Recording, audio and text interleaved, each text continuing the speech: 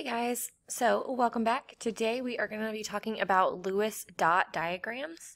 And now we did Bohr models in our last lesson, so we talked about how to identify how many electrons are in any given atom and then of course fill them in those energy shells in our Bohr models. So we know we get 2 in the first energy level and then 8 in the second and third. And today is going to be a little bit similar to those Bohr diagrams, but instead of looking at the entire amount of electrons in an atom, we're going to be looking at just something called the valence electrons, and we're going to find out what those are here in just a minute. So a Lewis dot structure is also known as electron dot or electron dot diagrams. So you can see it as either any one of these phrases, but they're all the same thing. And these are diagrams that only show the valence electron of an element as dots. Okay, so basically, essentially what valence electrons are, they're just the electrons that are in the outermost energy shell. Okay, so like for example, this element right here has 1, 2, 3, 4, 5, 6, 7 total electrons. Okay, so we know that from the Bohr diagram that we see here. However, it only has 1, 2, 3, 4, 5 valence electrons, okay, because those valence electrons are the ones that are in the outermost ring, okay, so the valence electrons are the ones that are in the outer ring.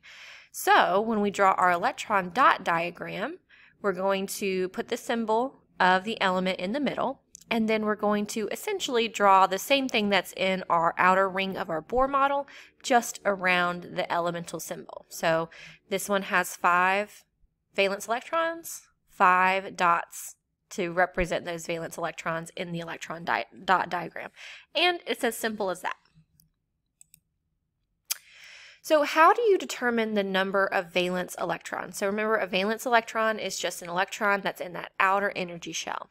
You can tell based on the group that it's in, okay? So the group number on the periodic table. So all of the elements in group 1 will have 1 valence electron. All the elements in group 2 will have 2 valence electrons. We're going to skip the transition metals because those can be a little bit different. Everything in group 13 or 3A, 3 valence electrons.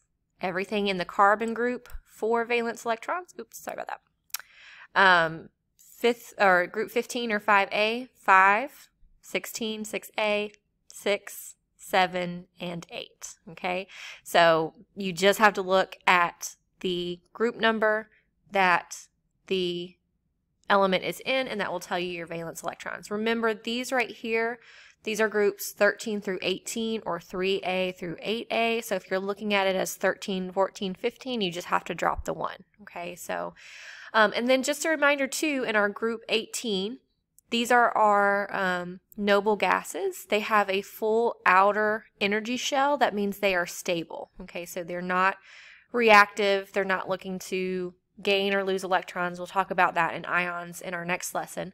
But just a reminder that our noble gases are stable. They are inactive. They do not react.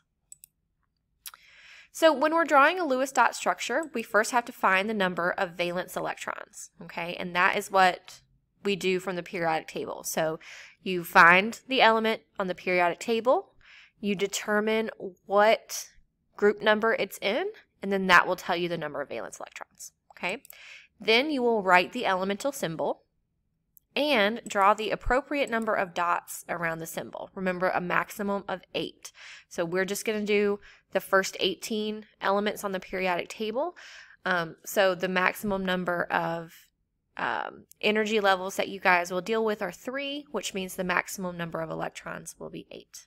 Okay, we're going to imagine a box around the symbol, and starting at the top of the box, you're going to add dots 1 at a time to each side with a maximum of 2 dots per side. Okay, so when you start drawing these structures, you want to do it just like with your Bohr model. So you'll go 1, 2, 3, 4. So you want to fill around the box first, and then come back and do 5, 6, 7, and 8.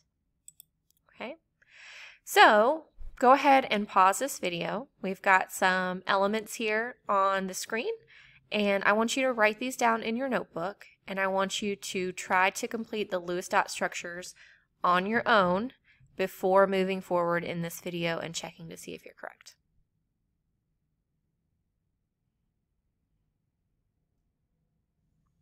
Okay, hopefully that was enough time for us to pause. But if we take a look at these elements, these are their valence electrons,